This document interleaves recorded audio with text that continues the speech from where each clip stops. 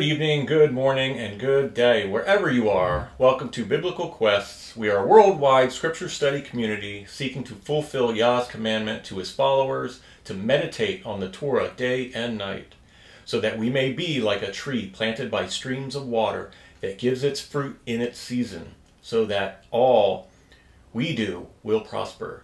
This is week 52 of our 52-week cycle of chronological reading through the Torah, prophets, and Yeshua's words, reminding you that we are currently going through year 1, which means that today the deep dive will be on the Torah portion.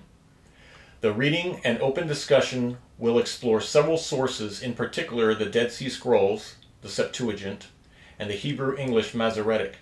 Where relevant, we will also explore extra canonical books as found in the Dead Sea Scrolls.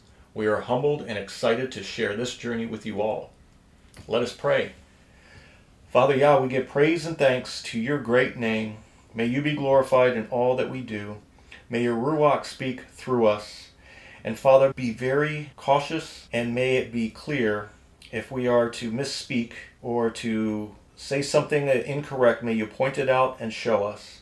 For we are all children that are learning your words and studying them as much as we can to share with others.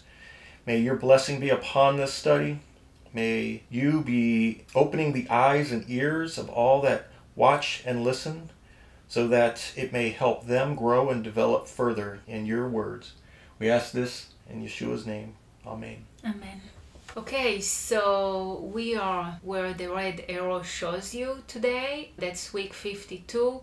We are going to deep dive into the Torah portion, which is Deuteronomy 32 through 34. Let's begin. Deuteronomy chapter 32. Give ear, O heavens, and I will speak, and let the earth hear the words of my mouth. May my teaching trickle like the dew, my words like rain showers on tender grass, and like spring showers on new growth. For I will proclaim the name of Yahweh, ascribe greatness to our God. The rock, his work is perfect, for all his ways are just. He is a faithful God, and without injustice. Righteous and upright is he. They have behaved corruptly toward him. They are not his children. This is their flaw, a generation crooked and perverse. Like this do you treat Yahweh, foolish and unwise people. Has he not, your father, created you? He made you, and he established you. Remember the old days, the years long past. Ask your father, and he will inform you, your elders, and they will tell you. When the Most High apportioned the nations, at his dividing up of the sons of humankind, he fixed the boundaries of the peoples, according to the number of the sons of God.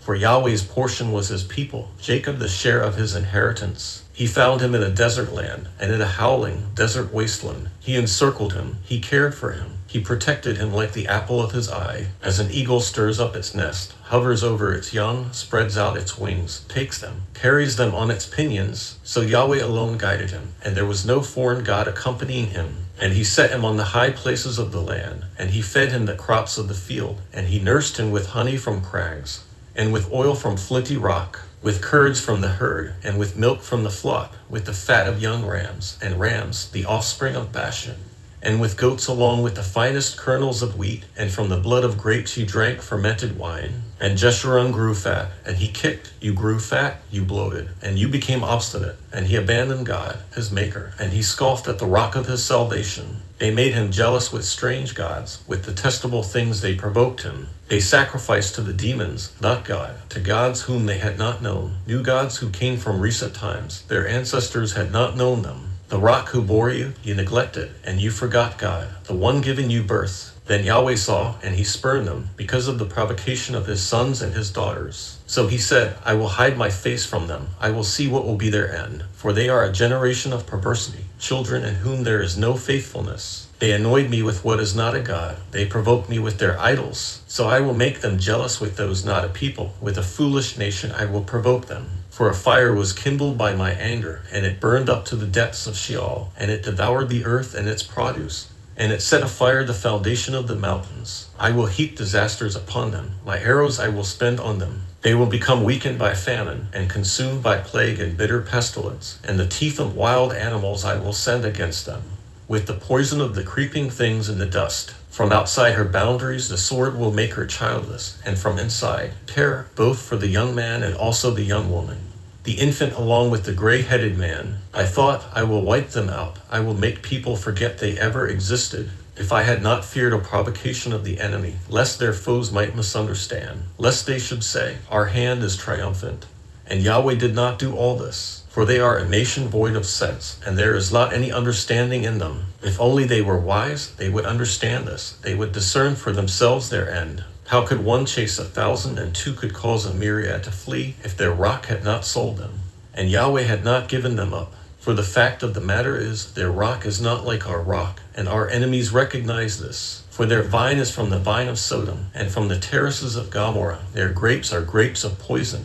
Their clusters are bitter. Their wine is the poison of snakes, and the deadly poison of horned vipers. Is not this stored up with me, sealed in my treasuries? Vengeance belongs to me, and also recompense, for at the time their foot slips, because the day of their disaster is near.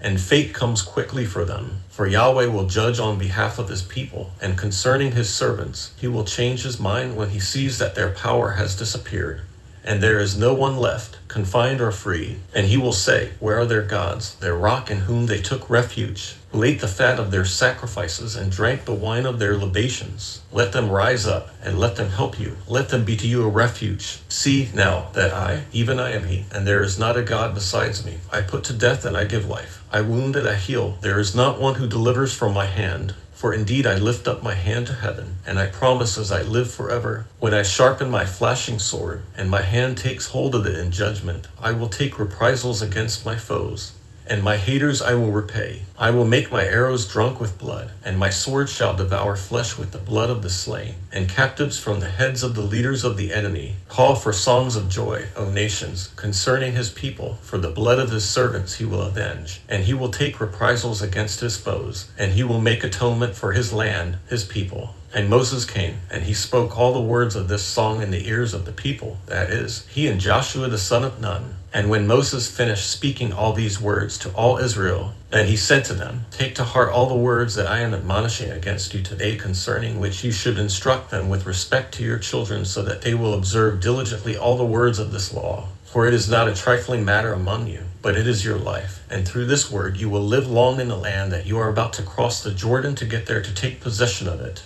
And Yahweh said to Moses on exactly this day, saying, go up to this mountain of the Abarim range, Mount Nebo, which is opposite Jericho, and see the land of Canaan that I am giving to the Israelites as a possession. You shall die on that mountain that you are about to go up there, and you will be gathered to your people, just as your brother Aaron died on Mount Hor, and he was gathered to his people, because of the fact that he broke faith with me in the midst of Israel at the waters of Meribah Kadesh, in the desert of Zin. Because you did not treat me as holy in the midst of the Israelites. Yes, from afar you may view the land, but there you shall not enter there, that is, into the land that I am giving to the Israelites.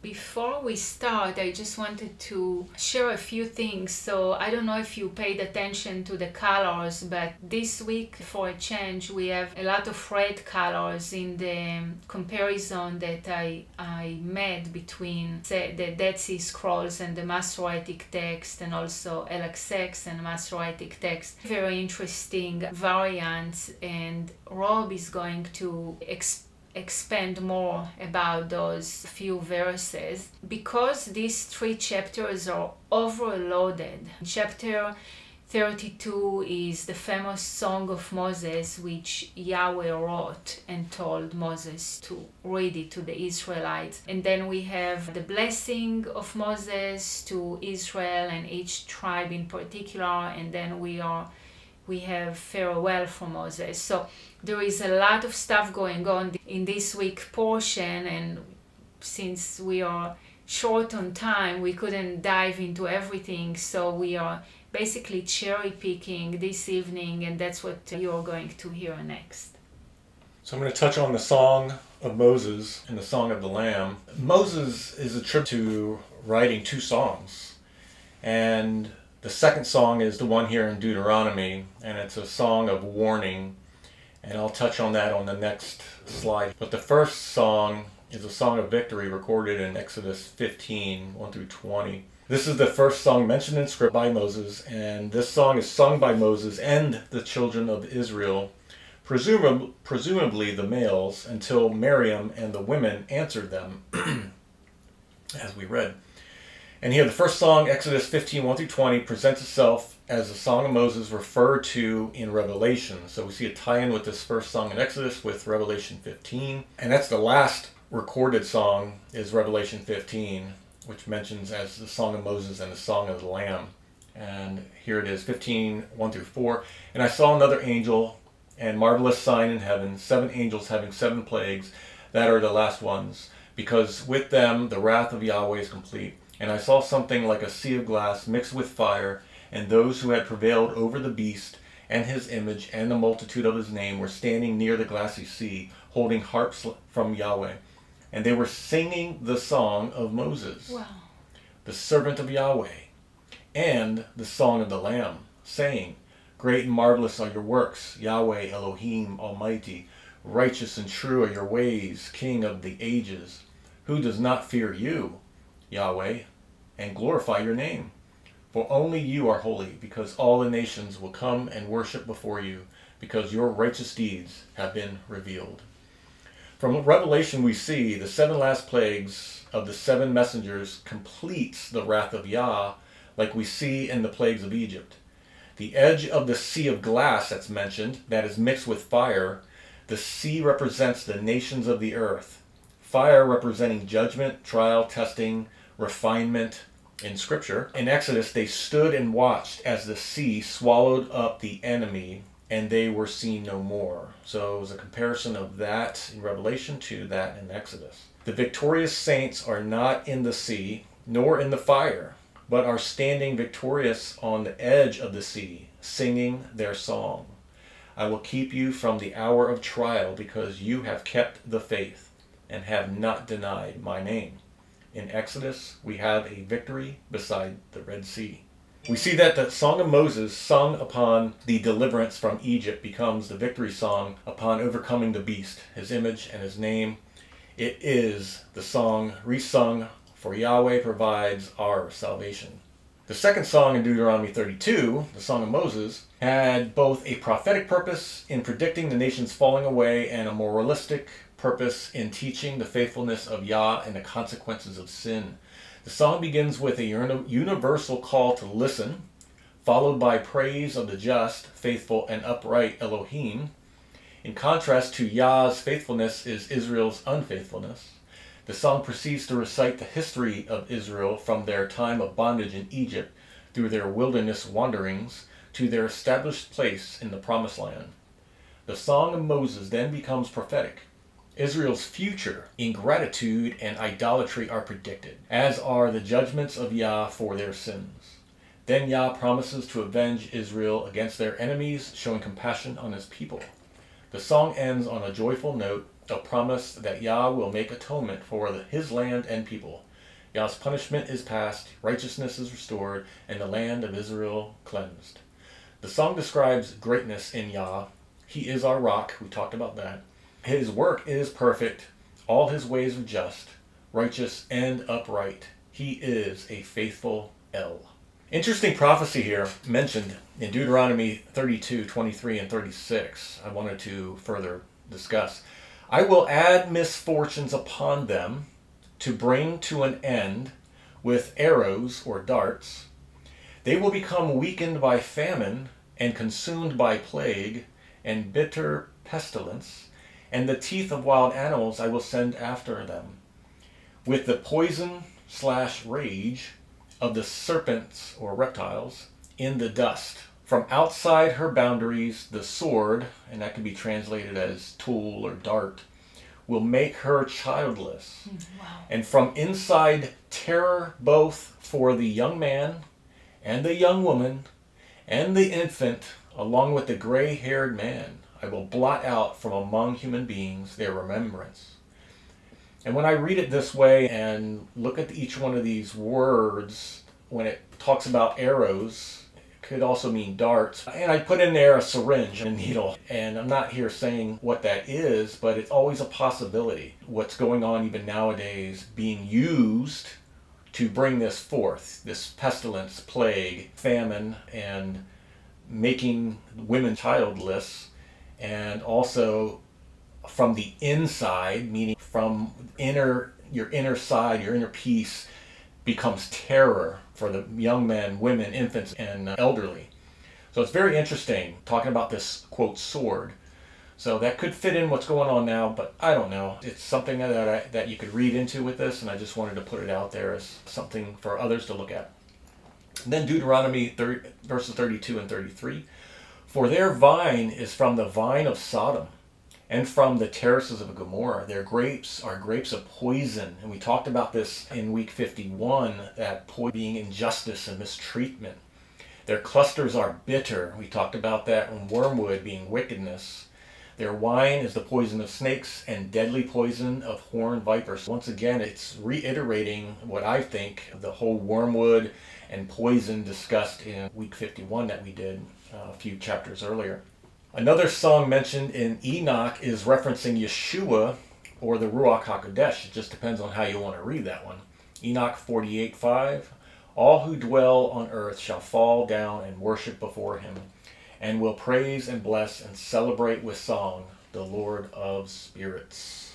That's what I wanted to add to the Song of Moses, first one and second one. And some of the prophecies mentioned in this chapter can be very interesting depending on how you want to look at it. Next, I'm going to talk about in Deuteronomy's verse 32 verses 7 and 8, the sons of God. So here we have, depending on your translation, it can say different things. So let me just say, I think as far as I know, all English translations follow the Masoretic except the Lexham. The Lexham comes from Dr. Michael Heiser, and he's the one that was big on it. So yes, that's why it matches this time. Yeah. So the verse I put up here is more or less a standard, where it talks about, remember the old days, years long past. Ask your father, and he will inform you, your elders, and will tell you, when the Most High appointed the nations at his dividing up of the sons of humankind, he fixed the boundaries of the peoples according to the number of the angels of God, the sons of God, and then what most English translations have tuned that down to children of Israel. We see in the Septuagint, got them all here side by side. You got the Masoretic, the Septuagint, and the Dead Sea Scrolls. And I put each line that is comparative to the other, and you can see what is missing in the Masoretic compared to the Septuagint and the Dead Sea Scrolls. And you will see that it's talking about the angels of God and the sons of God. And we will talk about that further, whether that is the same thing or something different than angels of God. But here it's obviously stating these sons of God, the nations were distributed according to the sons of God. And I believe there's a number that's either 70 or 72, depending on which translation you want to pull from that too, of how the nations are all divided up on this earth. The sons of God, who are they? In Genesis 6:2, the sons of God saw the daughters of humankind, and they were beautiful, and they took themselves wives from all that they chose. We know these were the 200 angels that came down unto Mount Hermon to help mankind. In Genesis 6:4, the Nephilim were upon the earth in those days, and also afterward, when the sons of God went into the daughters of humankind, and they bore children to them. So right there we know that's referencing angels that came down into a fallen state, or came to a fallen state. And in Job 1:6, and also in Job 2:1, and it happened one day that the sons of God came to present themselves before Yahweh, and Satan also came into their midst. As an important spirit being, he, Satan, would have already been invited to any general meetings of all the spirit beings. So I put that in there because some people have a hard time thinking that Satan isn't allowed in heaven.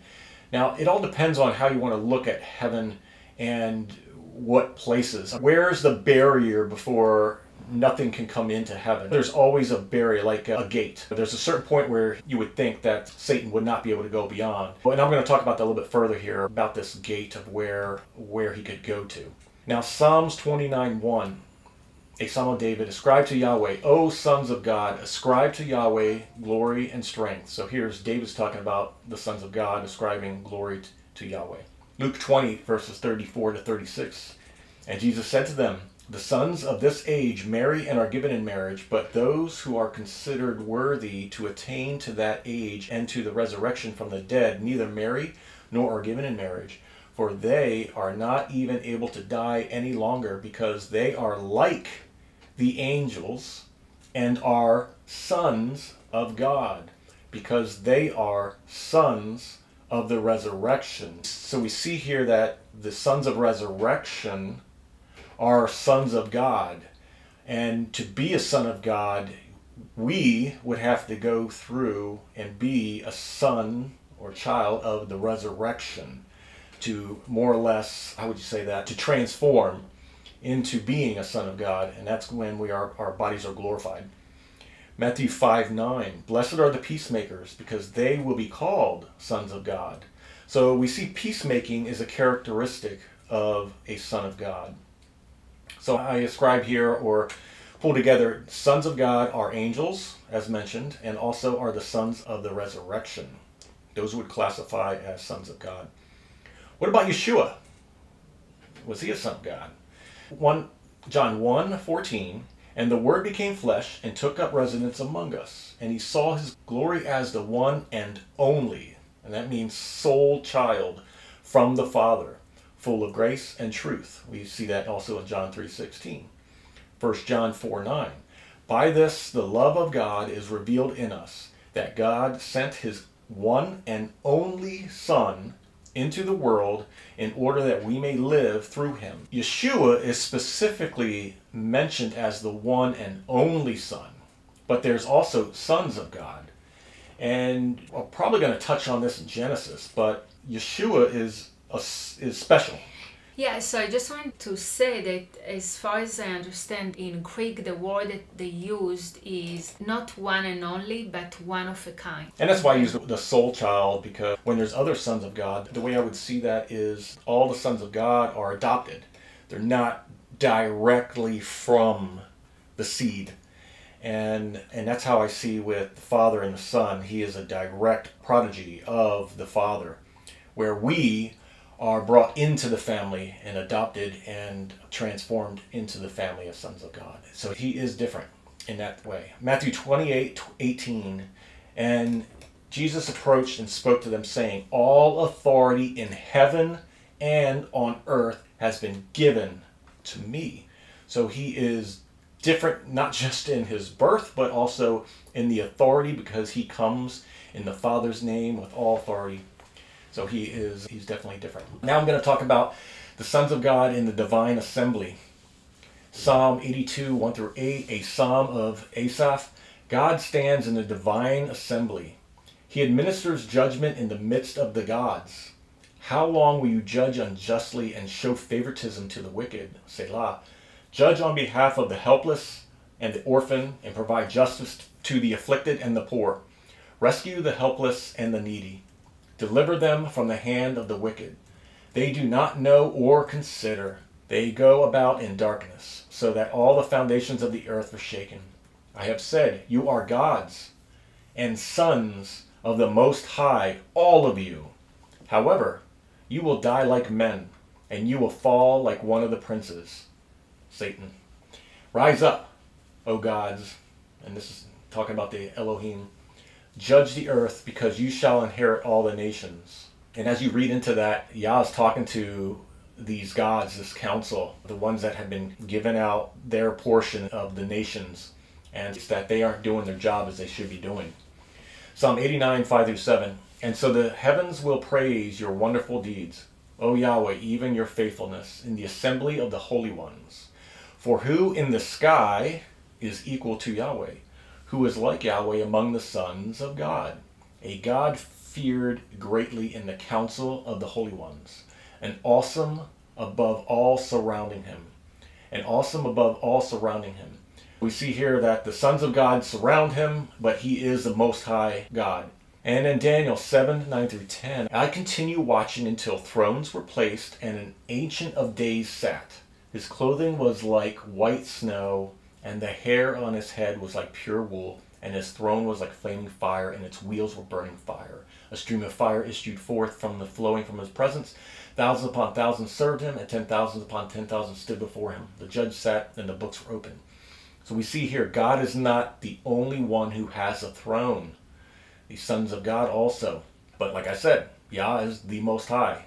Daniel 7:25-26. And he, Antichrist, will speak words against the Most High, and he will wear out the holy ones of the Most High, and he will attempt to change times and the law, and he will be given into his hand for a time and 2 times and half a time. Then the court will sit, and his dominion will be removed, to be eradicated, and to be destroyed totally. The court mentioned here sits in judgment of the Antichrist. So we see here there is a court that sits. And I believe that is where this court is, where the sons of Yah gather together and make judgment. And we'll see this further. In Isaiah 14:13-14, and you, he's talking to the fallen angels, Satan, and you yourself said in your heart, I will ascend to heaven. I will raise up my throne above the stars of God. And I will sit, which means rule, on the mount of assembly, on the summit of Zephon. I will ascend to the highest places of the clouds. I will make myself like the Most High. We see what Satan is saying here. And the mount of assembly may be a specific place of decision or judgment with spirit beings, as we are familiar with on earth, where the elders meet at the gate of the town for decisions and judgments. Remember, we read about that and we talked about that. People would go to the gate where the elders would make judgments for whatever laws may have been broken, etc., and disputes. And so here, same thing. And the Mount of Assembly is where they gather to make decisions and judgment. We see this cultural use of high and low in Yeshua's parable of the wedding feast. Yeshua said, when you go to feast, take the lowest place. And when the host sees you there, he will say, friend, go up higher and higher, means closer to the host himself. If the devil could sit above the other thrones, then he would consider himself like the Most High.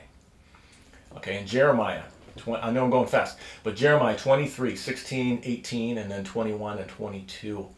Thus says Yahweh of hosts, you must not listen to the words of the prophets who prophesy to you. They are deluding you with visions of their mind. They do not speak from the mouth of Yahweh. They are continually saying to those who disregard the word of Yahweh, peace it will be to you, and to each one who walks in the stubbornness of his heart, they say, calamity will not come upon you. For you have stood in the counsel of Yahweh. For who has stood in the counsel of Yahweh, that he has seen and heard his word? Who has listened attentively to his word and heard it? I have not sent the prophets, yet they ran. I have not spoken to them, yet they prophesied. But if they had stood in my counsel, they would have proclaimed my words to my people, and they would have caused them to turn from their evil ways and from their evil of their deeds. These verses clearly indicate that Yahweh has a council with whom he confers, and those who stand in the council hear the truth. God's prophets sometimes are given access to the information in those council meetings, which is why they can speak the truth. Job 15:8. Have you listened in on the counsel of God, and do you limit wisdom to yourself? Clearly, Eliphaz believed there was a divine counsel of God when he stated this, where the truth was spoken. And he asked Job if he had listened in on those council meetings.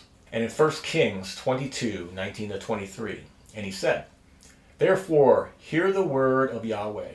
I saw Yahweh sitting on his throne, with all the hosts of heaven standing beside him with his right hand and from his left hand. And Yahweh said, who will entice Ahab so that he will go up and fall at Ramoth Gilead? Then this one was saying one thing, and this one was saying another.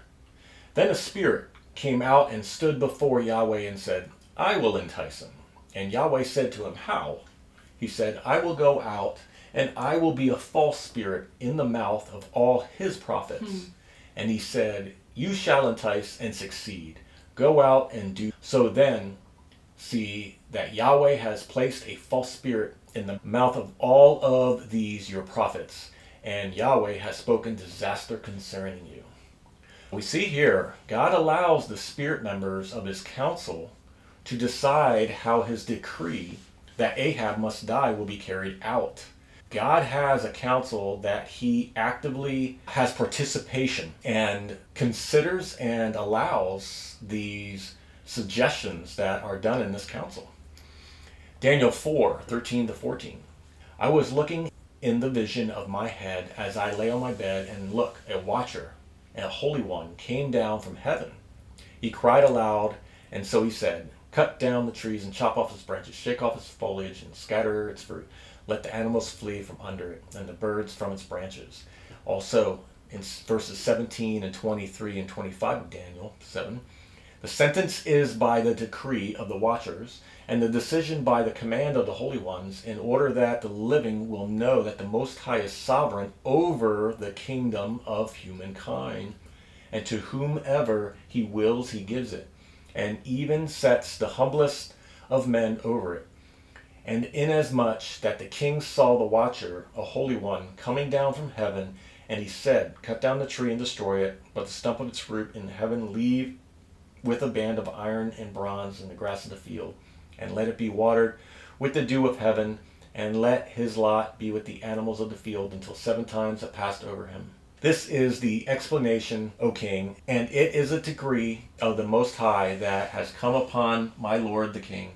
You will be driven away from the human society, and you will dwell with animals of the field, and you will be caused to graze grass like the oxen yourself, and you will be watered with the dew of heaven, and 7 periods of time will pass over until you have acknowledged that the Most High is sovereign over the kingdom of humankind, and to whom he wills he gives it. So this decree of the watchers and the decision by the word of the holy ones is also called a decree of the Most High. This shows that God is working with a council of spirit beings to make and enforce decrees. There's various ranks and powers in heaven and on earth. We see in Ephesians 6:12, because our struggle is not against blood and flesh, but against rulers, authorities, world rulers of the darkness, against the spiritual forces of wickedness in heavenly places. Colossians 1:16, because all things in the heavens and on earth were created by him, these visible and things invisible, whether thrones or dominions or rulers or powers, all things were created through him and for him. Genesis 1:26, and God said, let us make humankind in our image and according to our likeness. What ranking individuals do you think were included in us in Genesis 1:26? Our image and our likeness. Was it specific angels? Was it the Ruach HaKodesh, Holy Spirit? Was it Yeshua? I'll speak on that next week. Genesis 3:22, and Yahweh God said, look, the man has become as one of us, to know good and evil. What if he stretches out his hand and takes also from the tree of life and eats and lives forever? So once again, Yahweh God said he might become like one of us. Genesis 11:7, come, let us go down and confuse their language. It's talking about Babylon, so that they may not understand each other's language. So there was us going down. That must have been the council, a few of them. Isaiah 6:8, then I heard the voice of the Lord saying, whom shall I send, and who will go for us? Once again, this is the Lord saying this. Who will go for us? And I do believe that this is the council speaking in for the council that makes the decisions.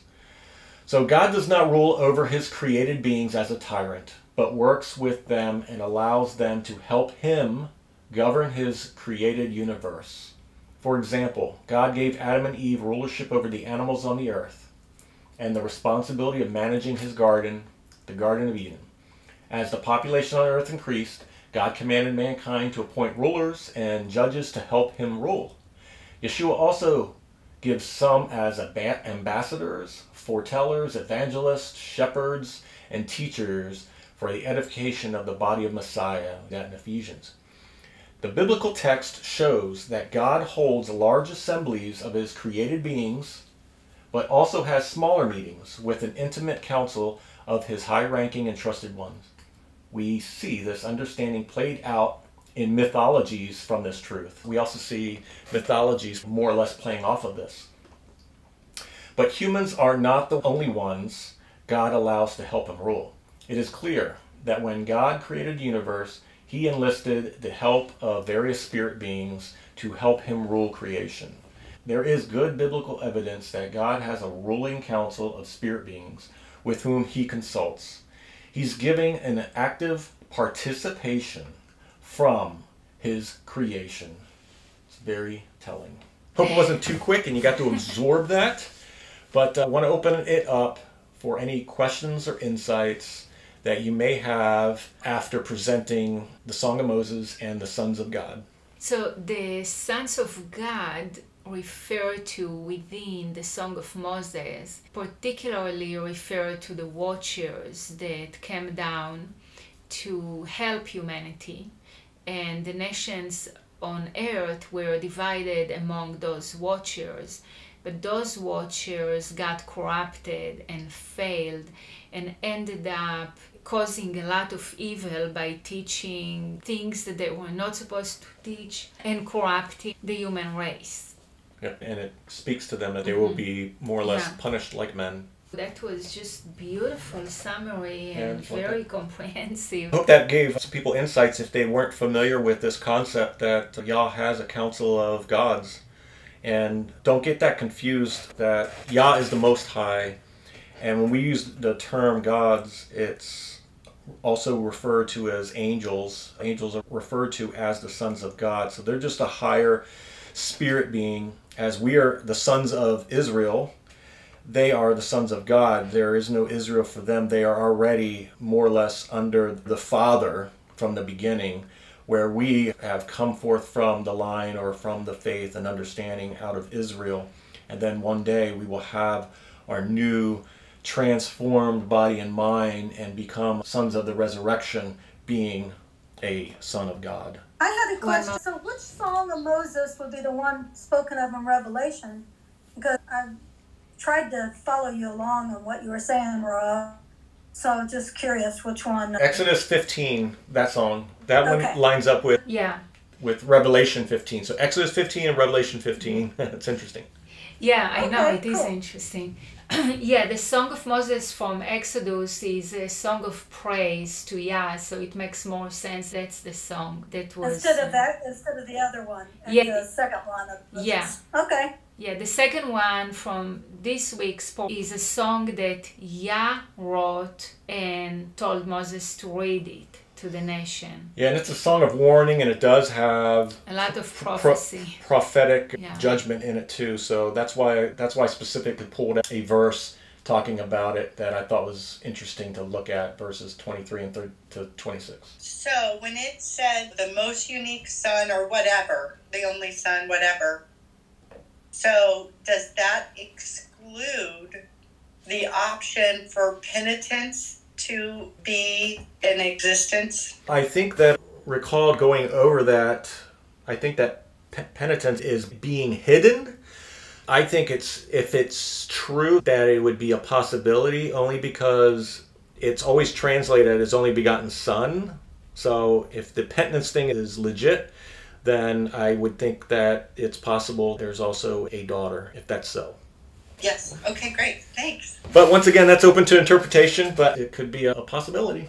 Deuteronomy chapter 33. Now this is the blessing with which Moses, the man of God, blessed the Israelites before his death. Then he said, Yahweh came from Sinai, and he dawned upon them from Seir. He shone forth from Mount Paran, and he came with myriads of holy ones, at his right hand a fiery law for them. Moreover, he loves his people. All the holy ones were in your hand, and they bowed down to your feet. Each one accepted directions from you. A law Moses instructed for us, as a possession for the assembly of Jacob.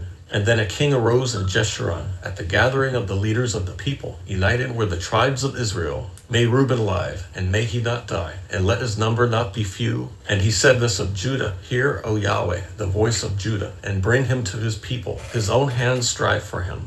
And may you be a help against his foes. And of Levi he said, Your Thummim and Urim are for your faithful one, whom you tested at Massah. You contended with him at the waters of Meribah. The one saying of his father and of his mother, I have not regarded them. And his brothers he did not acknowledge, and his children he did not know. But rather they observed your word, and your covenant they kept. They taught your regulations to Jacob, and your law to Israel. They placed incense smoke before you, and whole burnt offerings on your altar, lest smite the loins of those who attack him, and those hating him, so that they cannot arise. Of Benjamin he said, the beloved of Yahweh dwells securely, the Most High shields all around him, all the day, and between his shoulders he dwells. And of Joseph he said, blessed by Yahweh is his land, with the choice things of heaven, with dew, and with the deep lying down beneath, and with the choice things of the fruits of the sun, and with the choice things of the yield of the seasons, and with the finest things of the ancient mountains, and with the choice things of the eternal hills, and with the choice things of the earth and its fullness, and the favor of the one who dwelt in the bush. Let them come to the head of Joseph, and to the crown of the prince among his brothers. As the firstborn of his ox, majesty belongs to him, and his horns are the horns of a wild ox. With them he drives people together, and they are the myriads of Ephraim, and they are the thousands of Manasseh.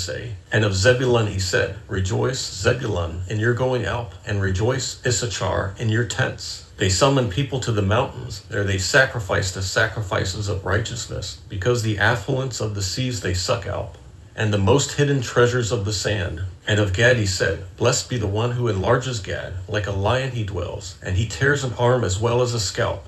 And he selected the best part for himself, for there the portion of a ruler is included. And he came with the heads of the people.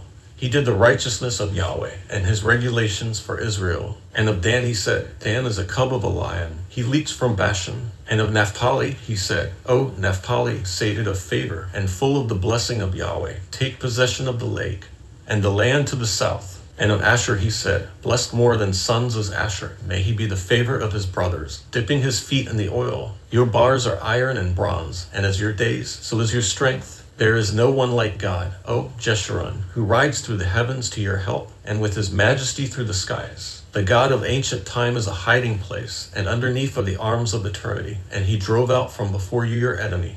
And he said, destroy them. So Israel dwells alone and carefree, the spring of Jacob in a land of grain and wine. His heavens even drip dew. Blessed are you, O Israel, who is like you, a people who is saved by Yahweh, the shield of your help, and who is the sword of your triumph. And your enemies, they shall fawn before you, and you shall tread on their backs. In the PDF, there is a few differences between the Septuagint and Masoretic, and we highlighted those in the significant levels, and there are some things that are not in the Septuagint that are there. Take a look at those, but nothing of significance to talk about necessarily.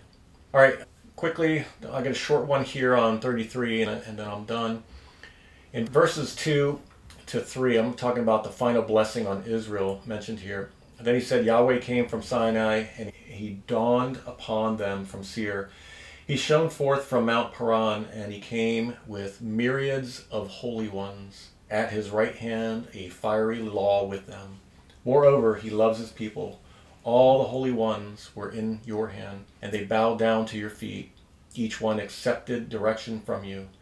So Yah always has his angels at work. They're always, if they're not praising him consistently, they're doing his work that he orchestrates to be done. Deuteronomy 33, 28 through 29. So Israel dwells alone and carefree, the spring of Jacob in the land of grain and wine. His heaven even drips dew. Blessed are you, O Israel, who is like you, a people who is saved by Yahweh, the shield of your help, and who is the sword of your triumph, and your enemies. They shall fawn before you, and you shall tread on their backs. Now we look at the prophesied future of Israel after they fall away. Zechariah chapter 8, 11, and 12. But now I will not deal with the remnant of this people, as in the former days, declares Yahweh of hosts. For there will be a sowing of peace. The vine will give its fruit, and the soil will give its produce, and the heavens will give its dew. And I will cause the remnant of this people to inherit all things. We see this tied in, this prophecy in Deuteronomy 33 with Zechariah 8. Yah provides salvation and outlines the rewards for obedience. We see this throughout the scriptures, that Yah has salvation, and he's always warning his people from doing wickedness. And as they do wickedness, he punishes them.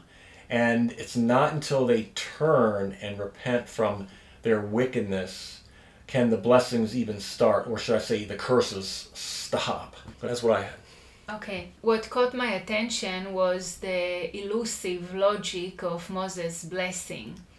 Chapter 33 is a classic example of a chapter that every religious Jew knows by heart, but almost no one really understands. The reasons for this are clear. Many words are difficult to understand, and it is very difficult to follow the fast flow of the chapter. Let's start with the first two problems in studying the blessing. The tribe of Simeon does not receive a blessing at all. The order of the tribes in giving the blessing seems quite random.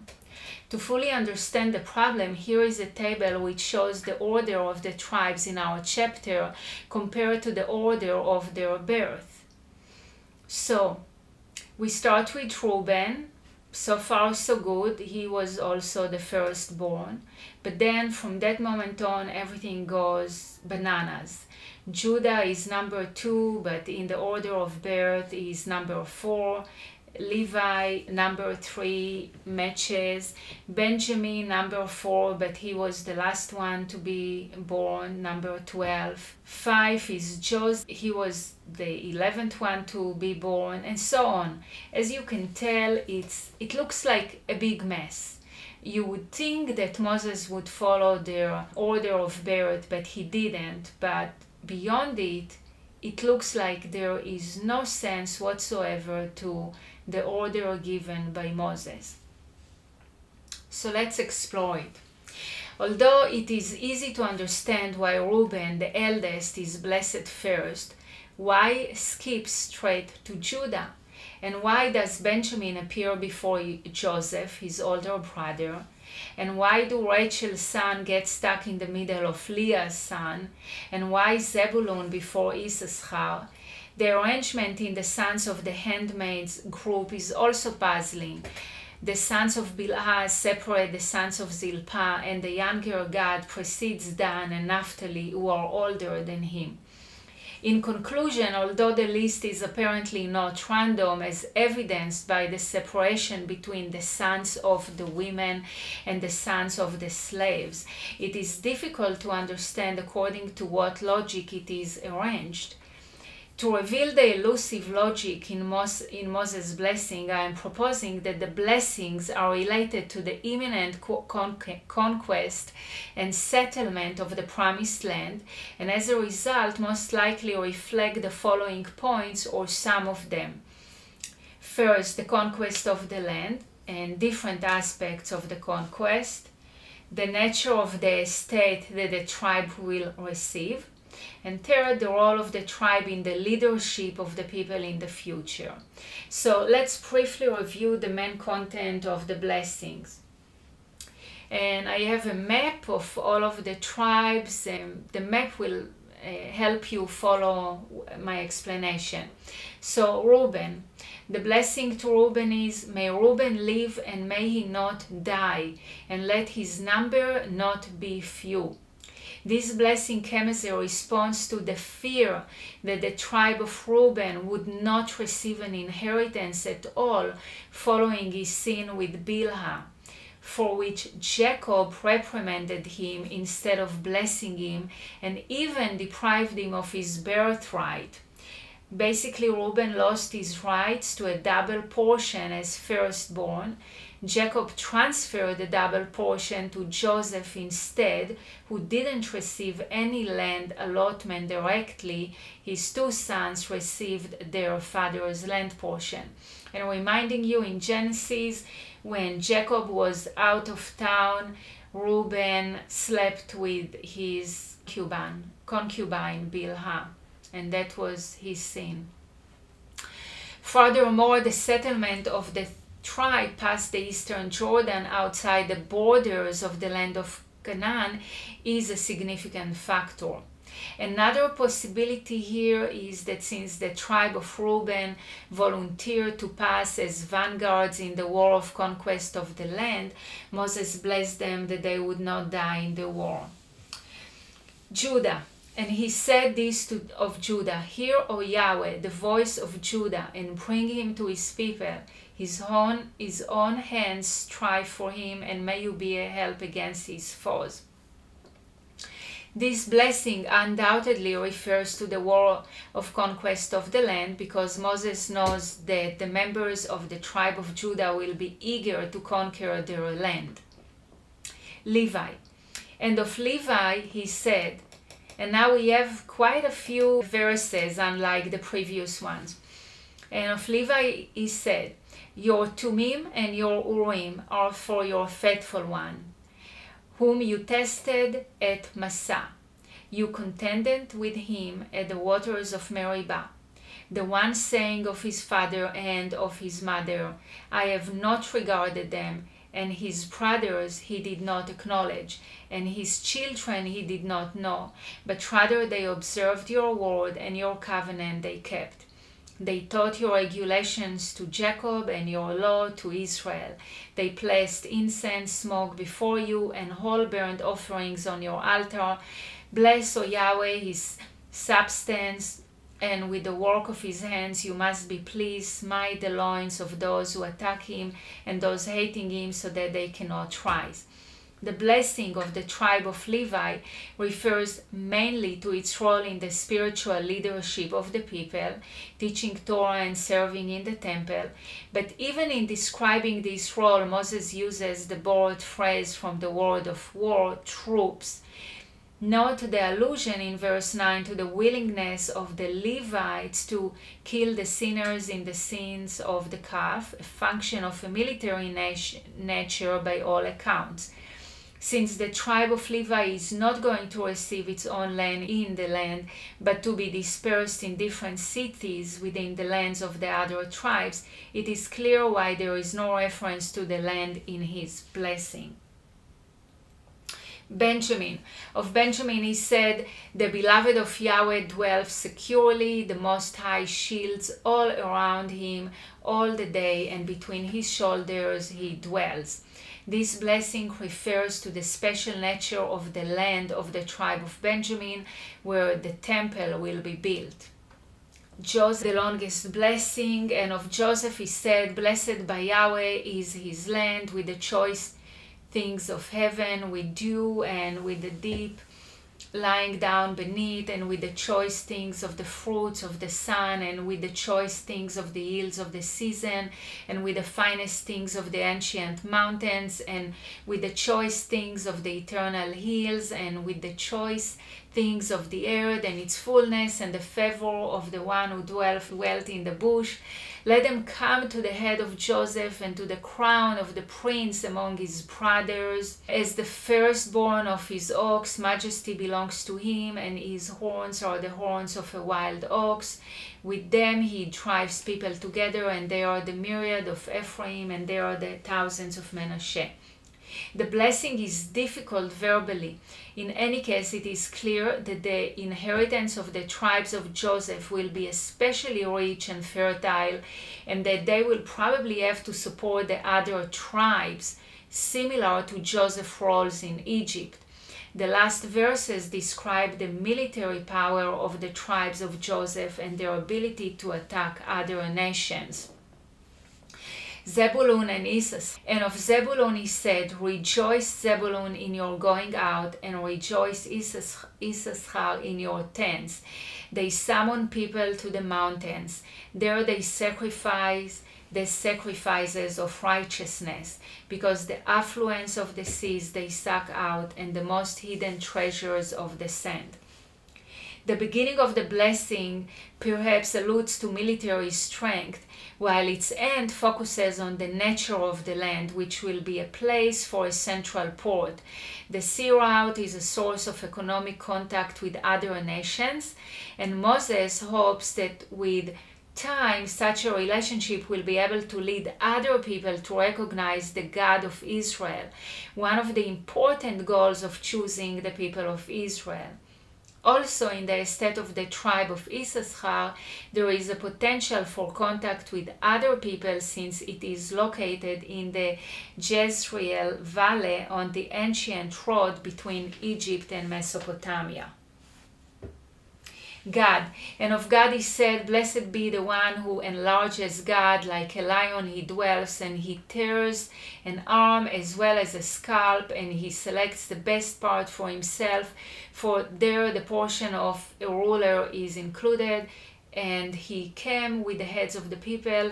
He did the righteousness of Yahweh and his regulations of Israel. God's blessing also refers to the nature of his property and his military prowess. The tribe of God basically was considered the fiercest warrior of all of the tribes. And for several years now, I've been suspecting that maybe the Goths are actually descendants of God. The end of the blessing is difficult, and it probably refers to Moses' burial place. Dan. And of Dan he said, Dan is a cub of a lion, he leaps from Bashan. Here too there is a reference to the military capability as well as the location of the estate.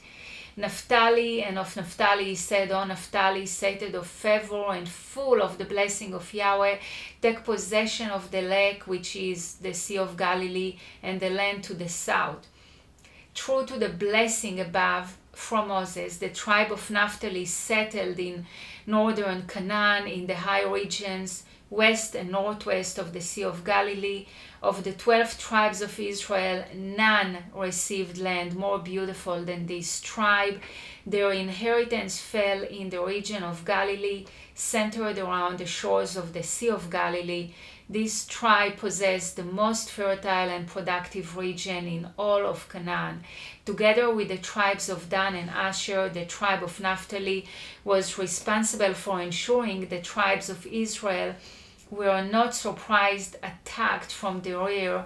As they marched in the wilderness, the tribes would have been vulnerable to attack.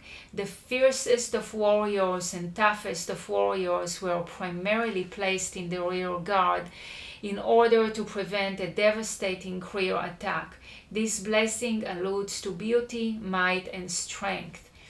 Asher, and of Asher he said, Blessed more than sons is Asher. May he be the favorite of his brothers, dipping his feet in oil. Your bars are iron and bronze, and as your day, so is your strength. Washing one's feet in oil was a sign of prosperity, as we learned also in the New Testament, and Jacob's reference to Asher's food being rich indicated that Asher would possess fertile lands. In Joshua, we learned that Asher received land along the Mediterranean coast. Last, Simeon, no blessing. The omission of Simeon from Moses' final blessing of the tribes of Israel was a reflection or fulfillment of Jacob's final pronouncement regarding his sons Simeon and Levi and their descendants in Genesis 49, in which Jacob recalled the violence that Simeon and Levi had used in avenging the rape of their sister Dinah by Shechem, the Hivite, in Genesis 34, which, as Jacob said in rebuking them at the time, had caused Jacob and his entire family to be repugnant to the people living in the promised land. In addition, he had a paramount role in what happened to Joseph. I personally believe Simeon is also punished severely for his deep jealousy of Joseph and his plot to kill him, with no mercy towards his brother nor his father. Here is what Simeon told his children on his deathbed in the Testament of Simeon. For in the time of my youth I was jealous in many things of Joseph, because my father loved him beyond all. And I set my mind against him to destroy him, because the prince of the seed sent forth the spirit of jealousy and blinded my mind, so that I regarded him not as a brother, nor did I spare even Jacob my father. But his God and the God of his father sent forth his angel and delivered him out of my hands. The omission of Simeon was also a foreshadowing of the manner in which that tribe's allocation of the promised land would be taken completely from the portion allocated to Judah, rather than being a separate section of its own. However, while Simeon was omitted from Moses' final blessing, Levi was included because of the absolute loyalty the Levites showed to Yah during the golden calf incident. Levi was to be the designated priestly tribe of Israel, but like Simeon, the Levites also did not have a separate portion of the promised land allocated to them, since they were to be devoted wholly to leading the people in worship of the Lord and would be sustained by the people's offerings to Yah, rather than working the land and living off its produce. So when you look at the map, you can see that Simeon inheritance was within the tribe of Judah. That's in the dark pink. Something else I want to point out is that Simeon and Levi, as you just mentioned, neither one of them get a plot of land. Yeah. So neither one of them get a plot of land. Yeah, and it fits with Jacob's prophecy, exactly. Because Jacob told them that they will not. Yeah. Very interesting. Okay, so let me summarize, making sense of the seeming mess. Since the blessings mainly deal with estates, they are arranged according to the order of estates. So it's not messy after all. So basically the order that the blessings are showing are the order that the land was captured. Okay? So the blessings begin with the tribe of Reuben, not because he is the eldest, but because he was the first to take an estate, as recounted in Numbers 32. After the blessing to the tribe of Reuben, one might expect a blessing to the tribe of Gad, whose inheritance came east of the Jordan. But since the sons of Leah and the sons of Rachel are blessed separately from the sons of the handmaids, the tribe of Gad was moved from its place, and anyway it is now understood why God preceded Dan within the group of the sons of the handmaids, even though Dan is older, because he took possession before the tribe of Dan. Judah at the head. After the skipping over God, Moses gives blessing to the tribe of Judah, which was the first tribe to successfully conquer its land. After the blessing to the tribe of Judah, Moses moved north according to the settlements through Benjamin to Ephraim and Manasseh. Now it perhaps makes sense why the tribe of Simeon, whose property is enclosed within the borders of the land of Judah, is skipped. Moses continues to advance north to the tribes of Joseph, Ephraim, and Manasseh, whose territory extends between the sea and the Jordan and includes all the mountains of Samaria. North of the tribes of Joseph live Issachar and Zebulun. Zebulun to the west and Issachar to the east.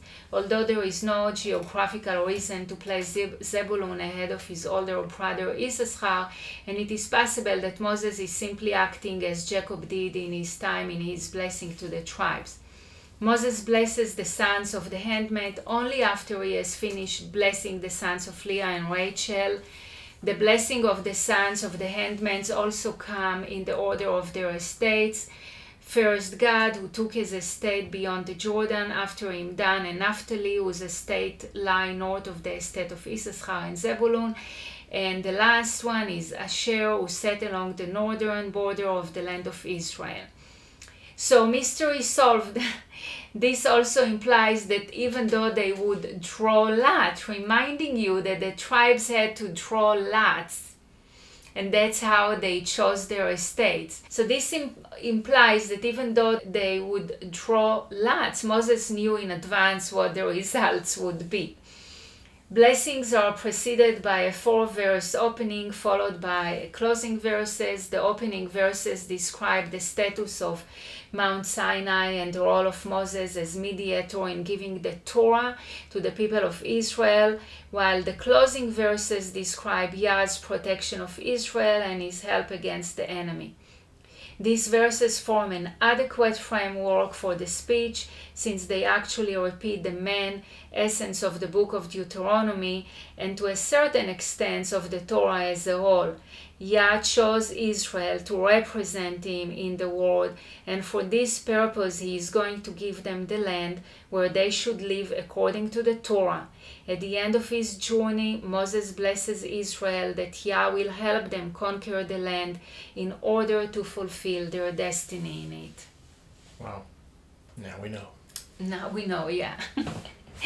Took a little bit mystery cracking here. Any thoughts, any questions regarding chapter 33? Excellent, excellent. It's amazing. Pam, I think in between the noise, I heard you thanking me and saying that you really appreciate. Lovely. Nice. Yeah, thank you. Thank you. Okay. So we will proceed with chapter 34. Deuteronomy chapter 34. Then Moses went up from the desert plateau of Moab to Mount Nebo, to the top of Pisgah, which is opposite Jericho. And Yahweh showed him all of the land, Gilead all the way up to Dan, and all of Naphtali, and the land of Ephraim, and Manasseh, and all of the land of Judah, up to the western sea, and the Negev, and the plain of the valley of Jericho, the city of palms, on up to Zor. And Yahweh said to him, This is the land that I swore to Abraham, to Isaac, and to Jacob, saying, To your offspring I will give it. I have let you see it with your eyes, but you shall not cross into it. Then Moses, the servant of Yahweh, died there in the land of Moab according to the command of Yahweh. And he buried him in the valley in the land of Moab opposite Beth Peor. But until this day no one knows his burial site. Now Moses was 120 years old when he died. His sight was not impaired, and his vigor had not abated. And the Israelites wept concerning Moses 30 days. Finally the days of weeping and mourning for Moses were completed. Now Joshua the son of Nun was full of the spirit of wisdom, because Moses had placed his hands on him. And the Israelites listened to him, and they did as Yahweh had commanded Moses. And not again has a prophet arisen in Israel like Moses, whom Yahweh knew face to face, as far as all the signs and the wonders Yahweh sent him to do in the land of Egypt, against Pharaoh and all of his servants, and against all of his land, and as far as all of the mighty deeds, and as far as the great awesome wonders Moses did before the eyes of all Israel. As I told you last week, 10 days ago, I gave a sermon to a church in East Texas, and the sermon was inspired by this Torah portion. So I decided to put the sermon into a few slides and just share it with you, because I feel that it's very profound. Why Moses didn't enter the promised land, and I finally understand what my grandma used to tell me.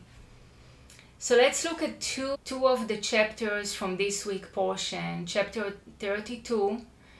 Go up to this mountain of the Abarim range, Mount Nebo, which is opposite Jericho, and see the land of Canaan that I am giving to the Israelites as a possession.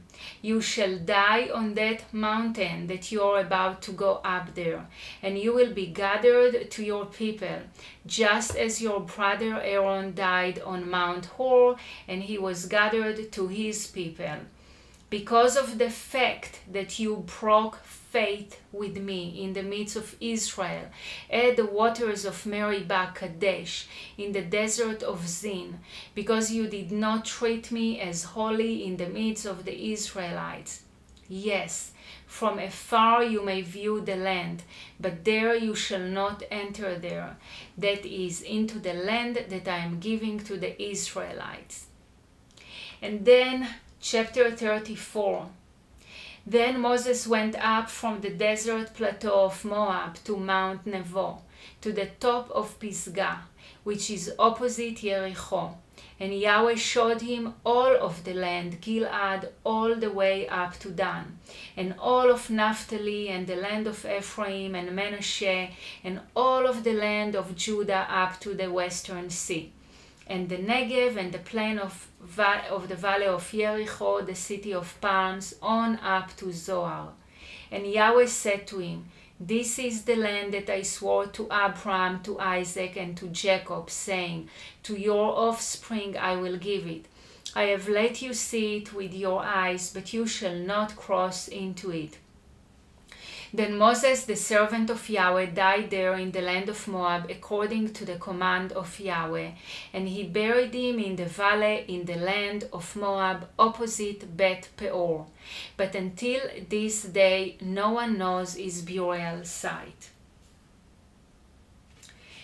The name of the sermons is Faith and Words. Reflections on why Moses was not allowed to enter the promised land that finally explained to me what my grandma taught me many years ago. She always used to tell me, "Child, always be careful of what you say. Whatever your mouth utters out, a voice in heaven will say, and so it is." For the longest time, I was bothered by the fact that Yah didn't allow Moses into the promised land. I sympathized with Moses in his one moment of weakness, and I wondered if Yah judged him too harshly. I was also bothered by the fact that I was bothered. It's not good to stay in a place where you criticize Yah's judgment or question his character. Whenever you read the Bible and find your sensibilities don't line up with how Yah is described, you face a choice. You can reject Yah's ways and stand in judgment over him, or you can submit to Yah's ways and ask him to transform your sensibilities until they are more in line with his word. So I prayed for wisdom and discernment regarding this passage of the Bible, and I was reminded once more that sometimes the areas where Yah most offends us are the areas where we most need to grow. The examples written in the Old Testament are there so that we can learn not to repeat the same mistakes that our forefathers and spiritual leaders made. If we can learn these lessons from Moses, I think we can apply them to our situations today. So join me on this short journey of examining what kept Moses out of entering Yah's promised land. In the book of Numbers, chapter 20, Moses was facing a big problem again. He was attempting to lead the people of Israel through the wilderness. There was little to no water to drink, and the people and the animals were all very thirsty. Numbers 21 through 5. Then the entire community of the Israelites came to the desert of Zin on the first month, and the people stayed in Kadesh. Miriam died and was buried there. There was no water for the community, and they were gathered before Moses and Aaron. And the people quarreled with Moses and spoke, saying, "If only we died when our brothers were dying before Yahweh. Why have you brought the assembly of Yahweh, us and our livestock, into this desert to die here? Why have you brought us from Egypt to bring us to this bad place? It is not a place of seed or figs or vines or pomegranate trees, and there is no water to drink." Moses turned to Yah and asked for help, and Yah responded with a set of specific instructions. Numbers 26 through 7. And Moses and Aaron went from the presence of the assembly to the doorway of the tent of assembly. They fell on their faces, and the glory of Yahweh appeared to them. Yahweh spoke to Moses, saying, Now let's see what Yah said to Moses. Numbers 28 through 13. Take the staff and summon the community, and you and Aaron your brother, and speak to the rock before their eyes, and it will give water. Bring out for them water from the rock, and let the community and their livestock drink. Yah gave Moses a very specific set of instructions with a limited number of steps, 5 steps to be precise. Take your rod, 1. 2. Get your brother Aaron. 3. Gather the people before the rock. 4. Speak to the rock. 5. Give everyone a drink. These are not complicated steps, right? But yet, people sometimes hear what they want to hear instead of what Yah says to them. And that gets them into trouble in a very big way. As we read through the rest of this chapter, we find that Moses did not do what Yah told him to do. 5 little things Yah told Moses to do. 5 little specific steps of instructions from Yah. Was this complicated? No. Was this different? Yes.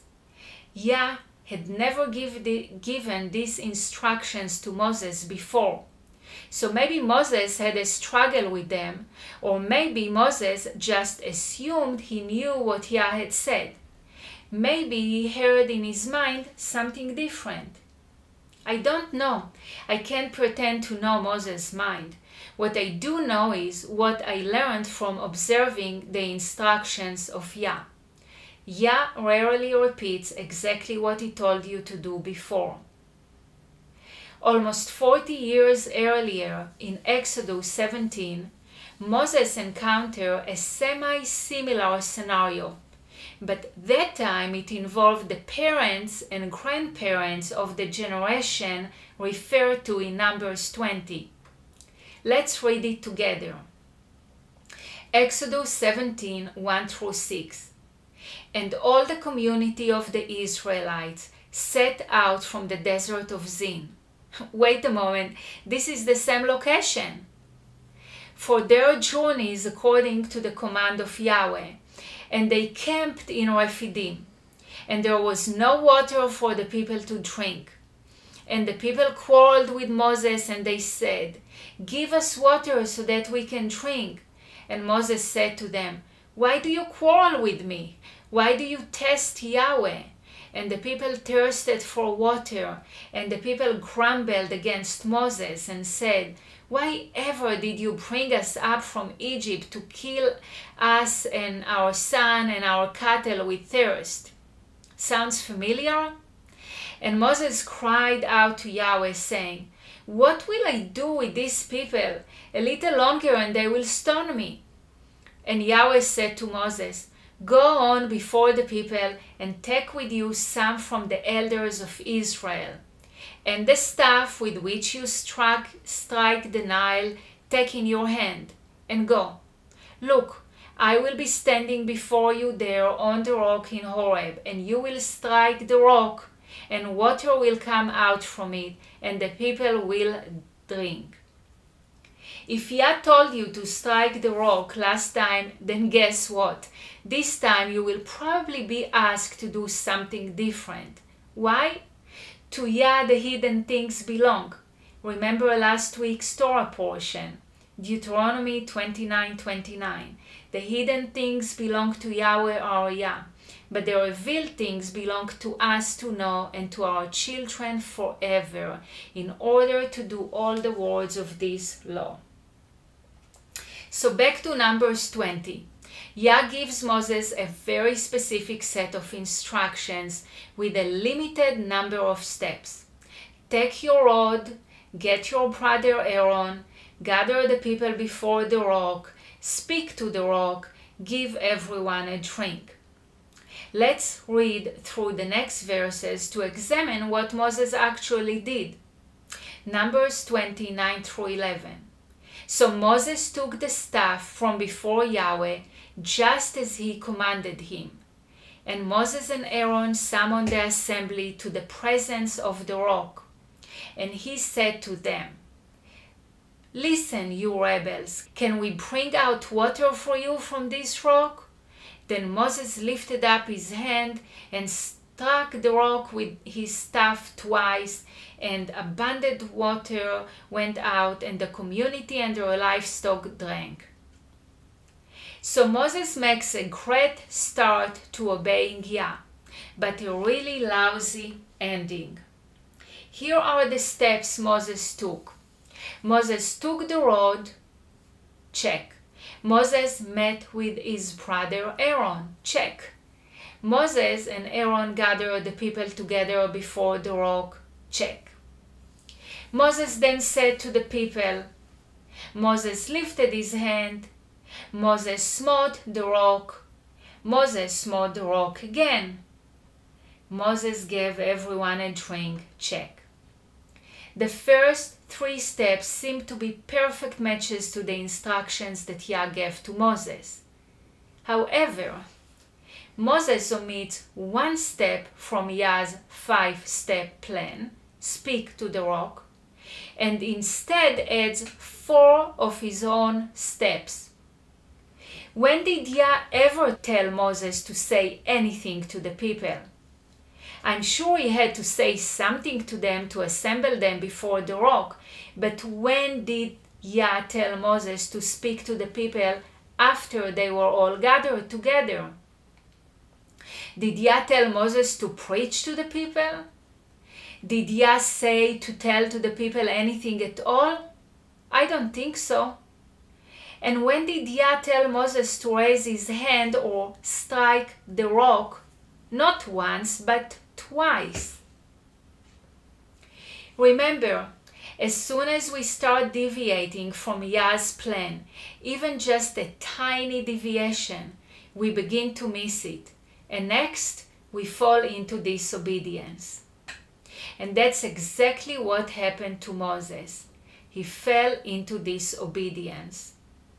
In verse 12, we learn of Yah's response. But Yahweh said to Moses and Aaron, because you have not trusted in me, to regard me as holy in the sight of the Israelites, you will not bring this assembly into the land that I have given to them. Yah reveals that at the core of Moses' disobedience, Moses struck the rock instead of speaking to the rock, is lack of faith. Apparently, Moses had a problem with speaking to an inanimate object and expecting anything to transpire from merely spoken words. Yah was trying to teach his servant Moses a spiritual lesson, namely, that words have authority and power behind them. On a previous occasion in Exodus 17, Yah had told Moses to strike the rock to bring out water for the people. But this time, Yah changed the plan. If you did not realize it, Yah hardly ever does the same thing twice. According to Yah's instructions this time, Moses was supposed to speak to the rock before the people. So while the people were watching, the people would have learned a valuable spiritual lesson also. Words have authority and power behind them. But Moses failed, and as a result, Yah told him that he would not enter with the people into the promised land. But this is just the beginning of the lesson. We need to also pay attention to the symbolism in this story. Who did the Bible say the rock is? Let's see. Actually, during the Moses blessing in chapter 33, almost every verse he referred to Yah as the rock. Let's look at it. 1 Samuel 2:2. There is no one holy Yahweh, for there is no one besides you, and there is no rock like our Yah. 2 Samuel 22:3. I take refuge in Yah, my rock, my shield, and the strength of my salvation, my stronghold and my refuge. O my Savior, you will save me from violence. 2 Samuel 22:32. For who is Yah apart from Yahweh? And who is a rock apart from our Yah? Isaiah 26:4.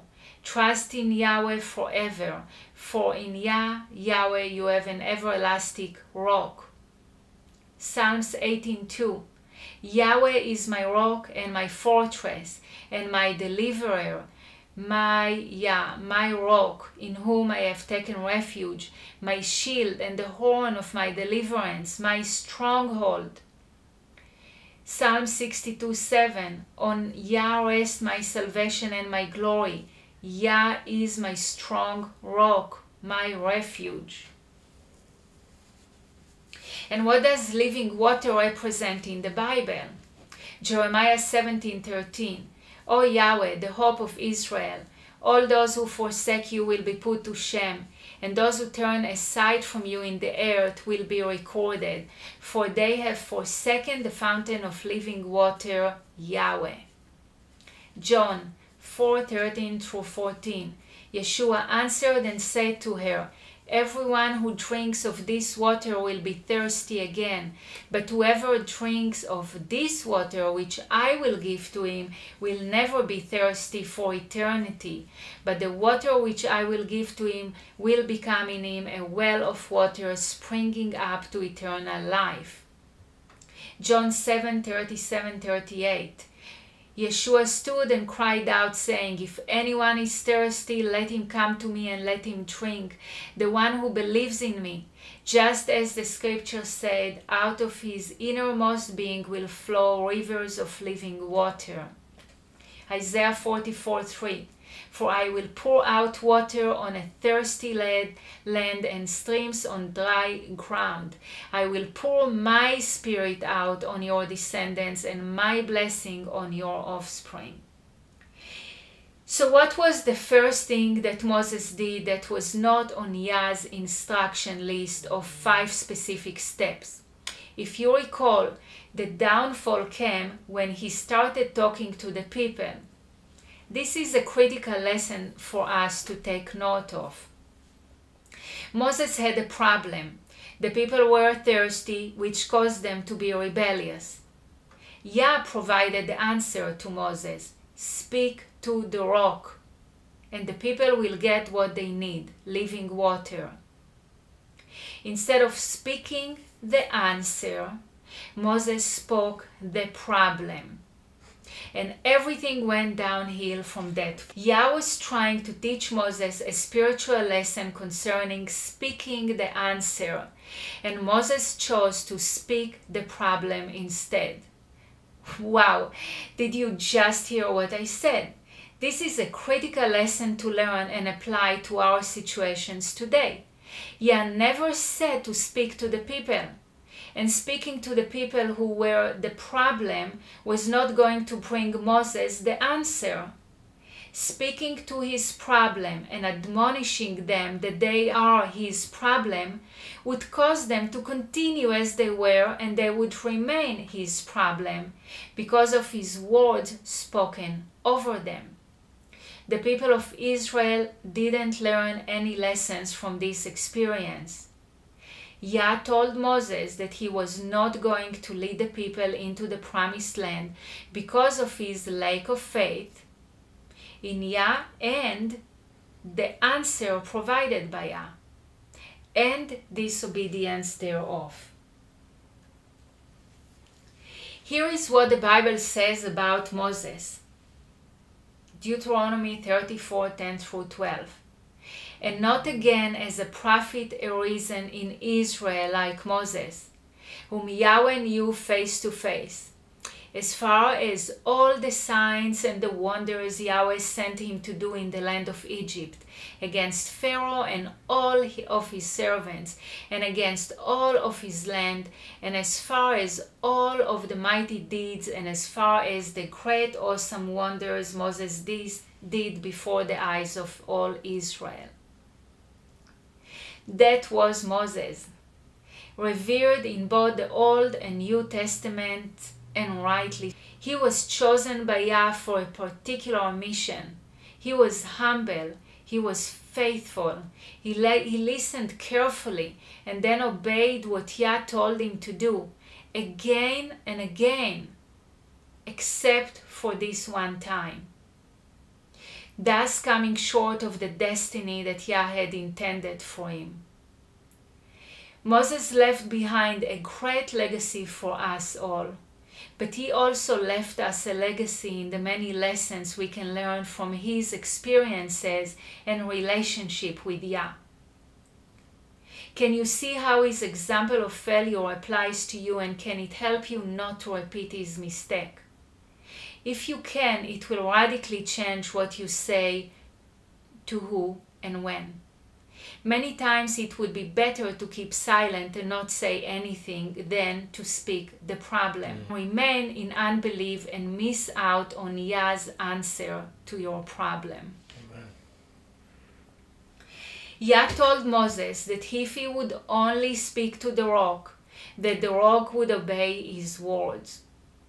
If you study the Bible and what it says about the words that you speak, you would certainly change many of the things that you say. Earlier in the book of Numbers, Yah revealed two things to Moses and Israel that have a direct bearing on everything that I just said about Moses. It would be unjust if Yah punished Moses for doing something that Yah had not taught him before. In Numbers 6, Yah told Moses the following. Yahweh spoke to Moses, saying, "Speak to Aaron and his sons, saying, You will bless the Israelites. You will say to them, Yahweh will bless you and keep you safe. Yahweh will shine his face on you and be gracious to you. Yahweh will lift up his face upon you, and he will give you peace. And they will put my name on the Israelites, and I will bless them." Yah concluded with, "And I will bless them." Here is the principle given. You speak blessings, and I will bless them. Did you get that concept? Yah taught Moses and Aaron that they could bless Israel with the words that came out of their mouth. By them speaking these words over the people, Yah was able to bless them and cause them to prosper. That is exactly the opposite of what Moses said and did.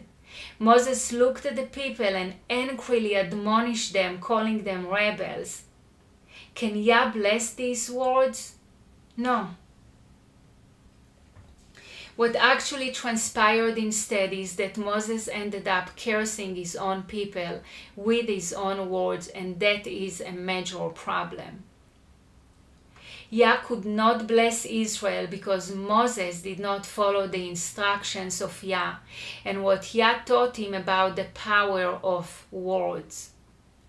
To drive this point home, 6 chapters earlier than the Speak to the Rock chapter, in Numbers 20, Yah told Moses something that is very hard not to understand.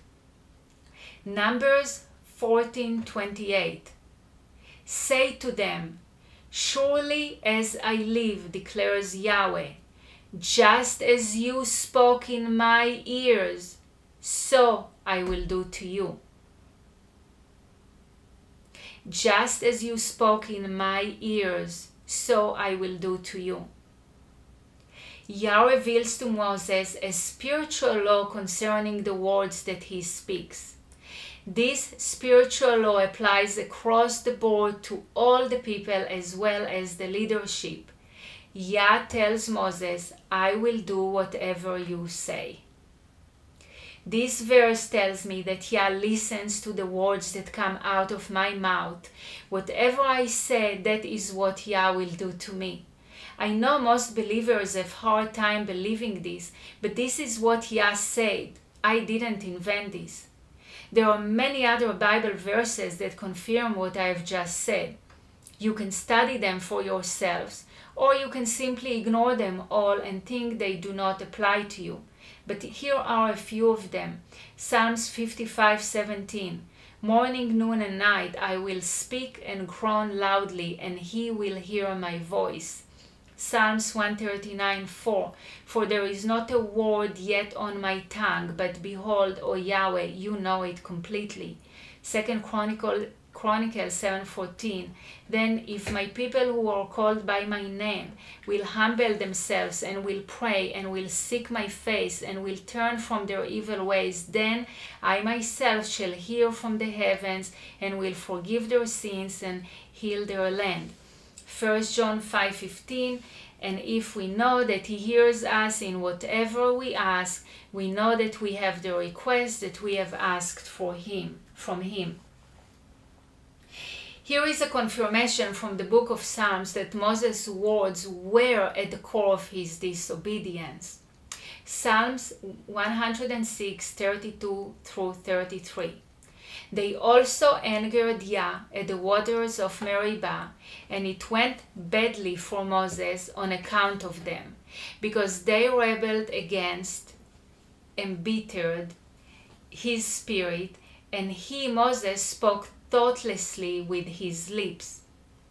In these verses, Yah tells us that the children of Israel angered Moses.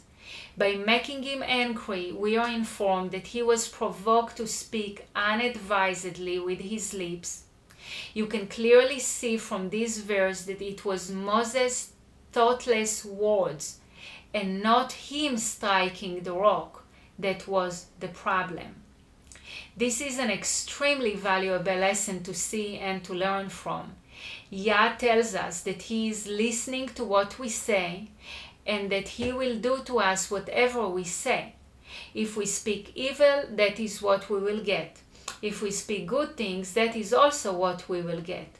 If we speak the problem, we will get more of the problem. If we speak the answer, we will get a solution for our problems. Our words affect our outcome and what we get. Because the children of Israel murmured and complained to Yah about their situation, that is what they got. Remember, the older generation did not enter into the promised land, except for Joshua and Caleb. What made Joshua and Caleb different? What caused Joshua and Caleb to enter where the other people their age all died? I implore you to go back and read that story very closely and see what Joshua and Caleb said when the others said the exact opposite. Yah did to Joshua and Caleb what they said, and the others also got what they said. Let me close with our beloved Yeshua's own words from the Sermon on the Mount. Matthew 7:7. Ask, and it will be given to you. Seek, and you will find. Knock, and it will be opened for you. And then later, Matthew 12:36 through 37. But I tell you that every worthless word that they speak, people will give an account for it on the day of judgment. For by your words you will be vindicated, and by your words you will be condemned. To summarize, at the core of Moses' disobedience was lack of faith. It was Moses' thoughtless words and not him striking the rock that was the problem. Yah revealed to Moses a spiritual law concerning the words that he speaks. This spiritual law applies across the board to all the people as well as the leadership. Yah told Moses that words have authority and power behind them, and that he will do whatever you say. Yah's message to us is clear. He listens to what we say, and that he does to us whatever we say. If we speak evil, that is what we will get. If we speak good things, that is what we will get.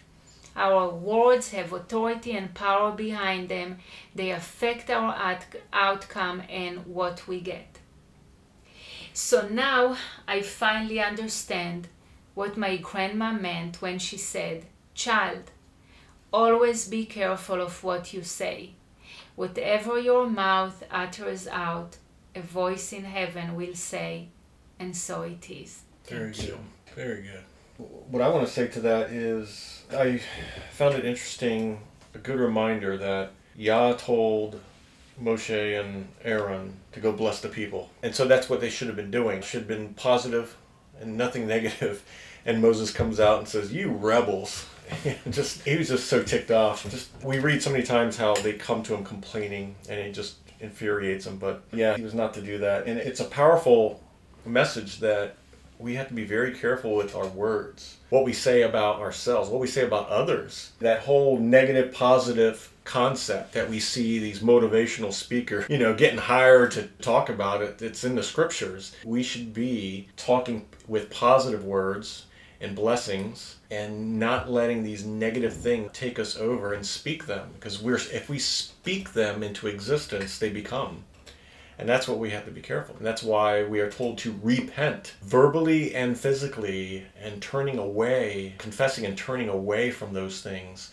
So there's power in the words, but those words come with intent. So this whole message is great. Also, it goes back to the many proverbs that are written about words, speech, gossip, the whole slander of the tongue, all of these other concepts that are wrapped with the voice, the tongue, the mouth, speech, etc. And I love it. It just made me think of all those when I listened to you on that, about the power of our words and the implications of what will happen with our words. I hope that everyone could hear it. I kept worrying. I hope so too.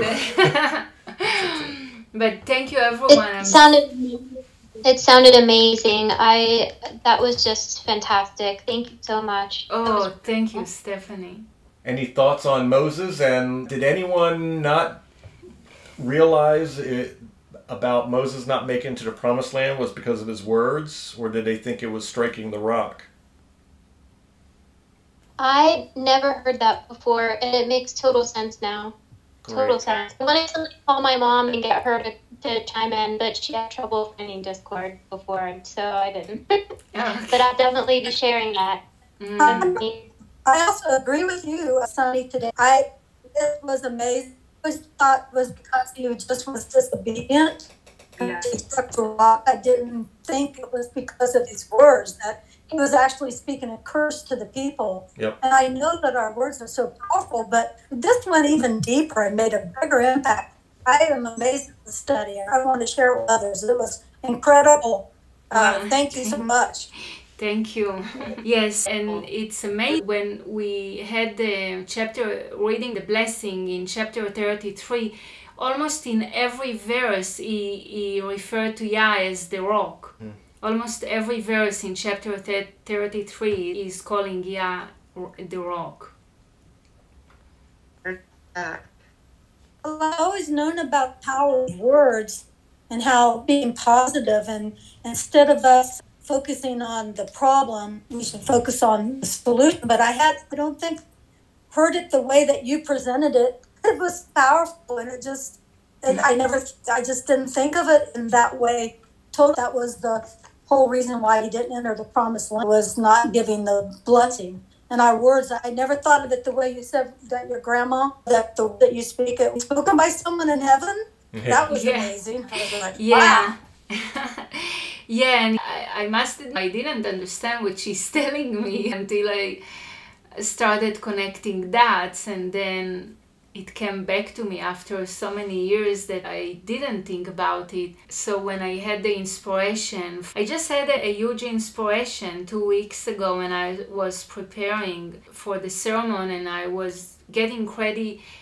Every time when I read the last 2 chapters of Deuteronomy, I literally cry because I feel so sad for Moses. Since I was a child, I always took it very hard. And this time I thought I'm going to pray and get some answers so I have peace. And that's the inspiration that I had. Ronit, I have to say, I was very humbled by those words. It was very powerful study. It really lets you know the words that he was speaking of, I hate your new moons and your feasts. And it's not that he hates that. He hated the grumbling and the strife among the brethren. And those words that we say. And just to have peace with each other. Anyway, it was just powerful. I was very humbled by it. And totally relate to Moses. I traded with the people myself, but we have to shut up, zip it, and just go on. Thank you. Oh, sorry. Good. At our women's retreat, we had one of our sessions a few weeks ago was about gossip. within the community, and we hear this all the time, and we ponder and we think of ourselves and the things that we've said since the last time we felt convicted about gossip. But this really hit home. I love this 106 nugget that you found as well, and Nick and Pam were saying, like, just the murmuring and complaining and everything. It's not just gossip. It's not just what you say about others. It's what you say to them and what you speak out loud. And that was just really powerful. Thank you. Yes, agreed. Sorry, Renee, it's Sonny here. I just wanted to say I was so emotional from that. I've always... I had when we had missionary couple that we knew. My husband knew them in the Philippines. My husband's from the Philippines, and they were missionaries all over the Far East. And after I married my husband, we were in the Navy, and we got stationed in Guam. I didn't know them until we moved to Guam, and there they were. After they'd been missionaries all over the Far East, they ended up being missionaries in Guam. At the time, I was a newly married woman, had a new baby, and in the Navy myself, and my husband in the Navy, and I needed parents and father. There they were. So I adopted them as my mom and dad. Called them mom and dad. His name was Goose all my life ever since I met them. They always told me how powerful our words are, and they tried to get it across to me that even though you are tired and you feel you don't feel good, don't speak that. Because what your words are speaking, that's what will happen to you. And after hearing you talking about this, Ronit, it's just hammer back in what they were saying all those years ago. Wow. And so our words are just so powerful. Speak blessings, not cursing. Anytime that we speak negative about anybody, like when we are complaining or just talking to our best girlfriend, and we're talking to them about, oh, my husband did that and that's wrong, because we are speaking negative about them. We're just grumbling and complaining about the faults we see in them instead of speaking praise and upright, praising positive words about them. Yeah, so it just brings it all the way back full circle to me. Yeah. Yes. Amen. And another thing that was mentioned is about the peacemakers. Blessed are the peacemakers, for they are the sons of God.